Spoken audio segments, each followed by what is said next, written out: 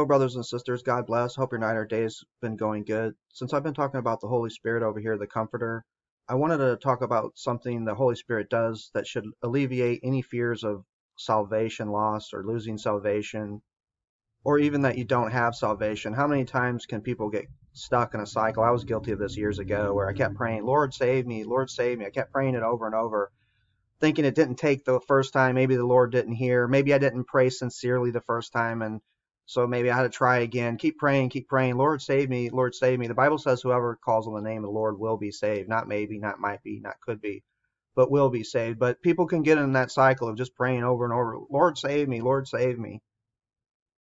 Well, the work of the Holy Spirit ought to comfort you, because the Bible says that we do not know how to pray as we ought, but the Spirit himself makes intercession for us with groanings too deep for words.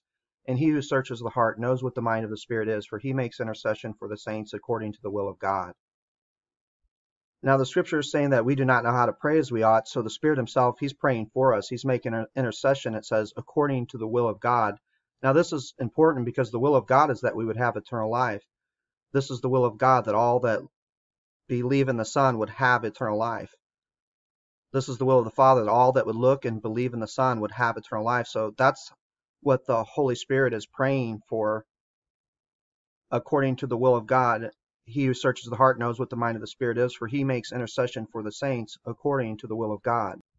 This praying according to the will of God is so important too, because 1 John says, this is the confidence that we have towards God, that if we ask anything according to his will, we know he hears us.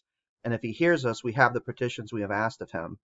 So the scripture says when you pray according to the will of God, those prayers are heard and those petitions are answered. And so the Holy Spirit is praying in accordance to the will of God for the saints.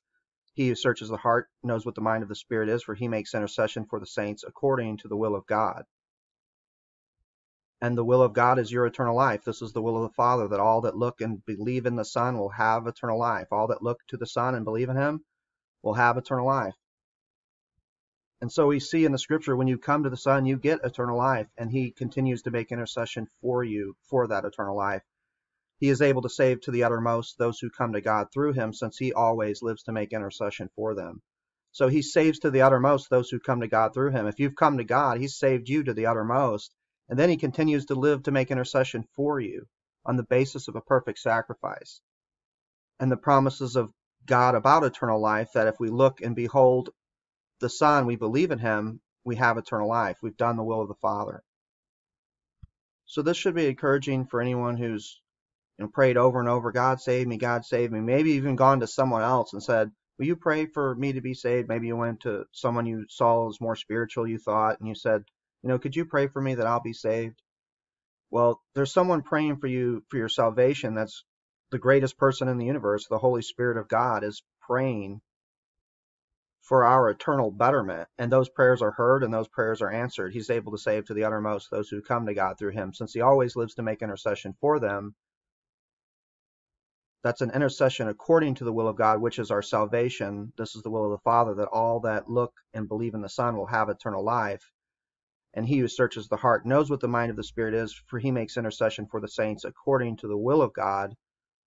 So the Spirit is making intercession for our very eternal life, and those prayers are heard and they're answered, because this is the confidence that we have towards God, that if we ask anything according to his will, we know he hears us, and if he hears us, we have the petitions we have asked of him. So you can see the Holy Spirit is praying for our eternal betterment. He's not convicting us, making us feel guilty, trying to make us feel uncomfortable. He's the comforter. He is the Spirit of peace, which has been given to you, the Spirit of God, which is a peace that will never leave you or forsake you. My peace I give to you, my peace I leave with you, not as the world gives do I give to you. Let not your hearts be troubled, neither let them be afraid. We don't have to be afraid that the Spirit of God is ever going to leave us or forsake us. He's comforting us. He's not making us feel guilty. He's praying for our eternal betterment according to the will of God, which is our salvation, which according to the Bible we received when we came to him. He's able to save to the uttermost those who come to God through him. So he saved us to the uttermost when we came to God through him. By grace you have been saved, through faith, not of yourself. It is a gift of God, not of works, lest any man should boast. So it says, by grace you have been saved. We've already been saved through faith, not of ourselves. It's a gift of God, not of works, lest any man should boast. So it's not of ourselves, it's not of our works. Amen. God is good, and He shows us that we're good. We have no reason to fear or let our hearts be troubled. He's given us an eternal, everlasting peace, not as the world gives, does He give to us. He's praying prayers according to the will of God for our eternal betterment.